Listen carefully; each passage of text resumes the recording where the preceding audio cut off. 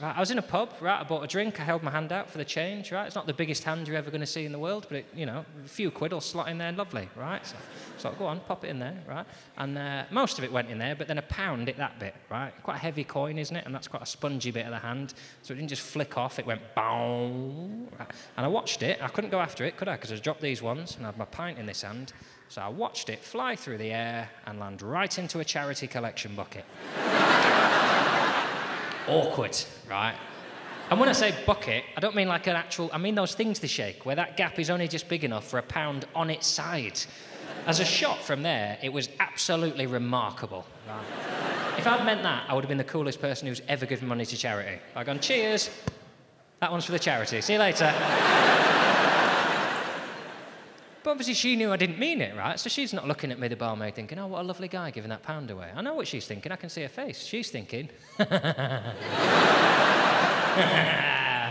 oh, look how annoyed he is. I was annoyed, because you can't say anything there, can you? You can't say, you haven't got a key for that, have you? I didn't mean that. That was it wasn't an accident, it was your fault. I told you where I wanted it, and you sliced the pass. You owe me £1, and another one for the distress. Give me £2, please, right? I didn't know what to say to get out of this situation, right? So I stared at the thing, and I could have been there 15 minutes, I have no idea, right? And then I thought, I know what I'll do. I'll get out of this situation using my sense of humour. Which is a slight problem, because if I've learned anything since I became a comedian, it's that I'm not funny. Not in real life, out and about, when you fire out gags. I just make people tense, because I try too hard, and it's weird. I do little voices and act shit out, and like the rhythm of humour is supposed to be fast, isn't it? People are chatting, you go, oh, bada, bada, bada, bada, and someone will go, oh, bada, bada, bada, and they go, ah, bada, bada, bada. Not those words, obviously, but the rhythm of it's there, isn't it? If I do a joke, it tends to go, oh, bada, bada, bada, and I'll go, oh, bada, bada, bada, and I go, oh. What do you think he meant by that? It doesn't seem to fit in with anything that's happened in the last week. I'll just tell you what I said, and this will be the best illustration, right? I'm there holding my hand out, right, and I looked at her, and I looked down, and I noticed the charity that was being collected for, right? So here's my little zinger to get me out of this situation. You can have this. I said, oh, knowing my luck, I'll probably end up getting prostate cancer now as well.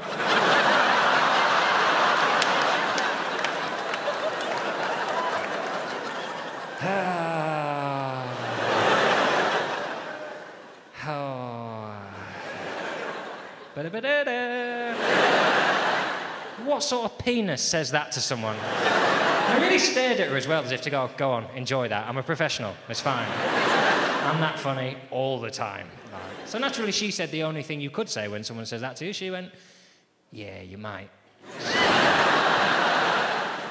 Really going to enjoy this beer.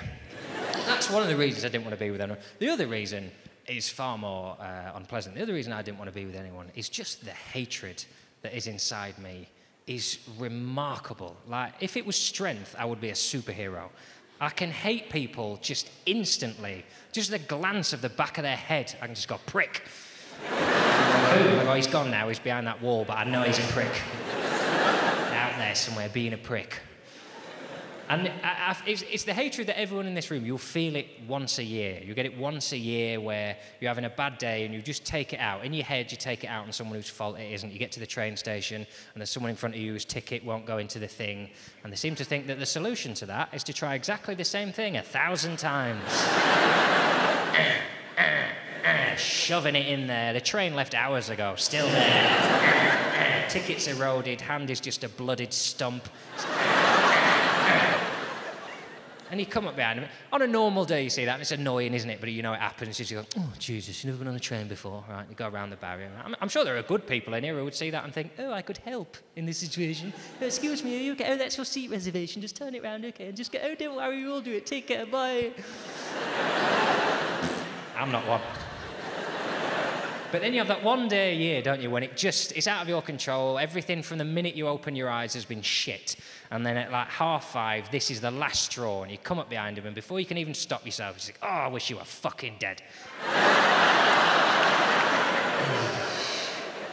You catch yourself, I'm not that person, I didn't mean it, right? But in that second of selfishness, all you can think is, if you died earlier today, I'd be through that barrier by now. Holding up my existence. I feel like that most of the time. And not about individuals, I elevated beyond that. I now hate just society, just all the time. And summer is the worst, right? I like winter. Winter's a good time for me, because obviously in winter people stay inside, don't they? And they eat stew and they cry.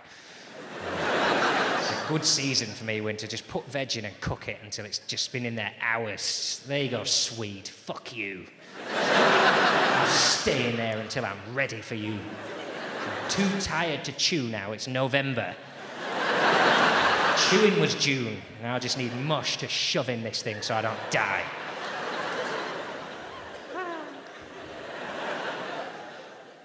That's why with summer, what happens is people go out, don't they, and they do stuff, and they have opinions on it, and they talk about it, and that's when I start getting pissed off, right? And what happens is when we have good summers, you have real trouble. And it didn't used to be a problem, because in this country, obviously, in my lifetime, I don't remember many actual summers. I remember, like, days where you open the curtains in the morning, and you go, sunshine, sunshine, let's have a breakfast barbecue. And your partner go, well, it's 7:30 in the morning. You go, I know, but there's clouds coming, so let's really, just get out there and set fire to the shed and put a fucking sausage on it, please. Because it's raining now, doesn't matter. That was summer, it was fun, that one, wasn't it? Right. Now, the last couple, you had like days where you open the curtains on Monday and it's sunny all week. And that's dangerous. You know you're in trouble because you turn the weather on and the weather people are outside showing you the weather. If they were indoors, you wouldn't believe them, right? But they have to be outside. You switch the weather on and Carol's there going, hello, I'm looking outside in a field, Look at the time and look at your time. It's happening now, this. It's the sunshine up there. Look, it's very hot. It's not too hot. I'm not dying, but it's because it's quite far away. It's temperate. It's nice. And, I know it looks like it's just on me in this field, but it's actually, because it's so far away, it's on all of us. We're all experiencing sun. And I know it's Monday and you've got to go to work, but don't worry, it'll still be sunny on Friday as well. And that's the bit where we all go, I beg your fucking pardon. Still sunny on Friday, is it? When I go out and get shit-faced. You tell me I can get shit-faced outside now, are you? And I can email people now and that will happen, will it? Shit-faced outside on Friday. Right, I'll start emailing everyone. You email everyone you know, and I don't know how it happens. You must be able to put into the email bar, everyone at desks.